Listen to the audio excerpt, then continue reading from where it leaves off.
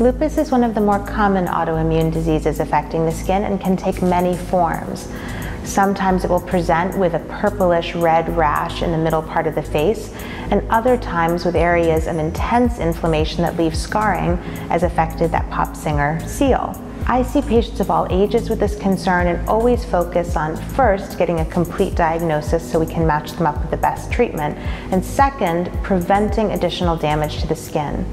One thing that we know now about lupus is that UV light can be very, very damaging and can trigger additional immune activity. So I make sure that all of my patients who have lupus are not only on appropriate treatments for the lupus, but also are well protected with broad spectrum sunscreen that incorporates a mineral sun filter, meaning that all wavelengths of light are blocked, even visible light.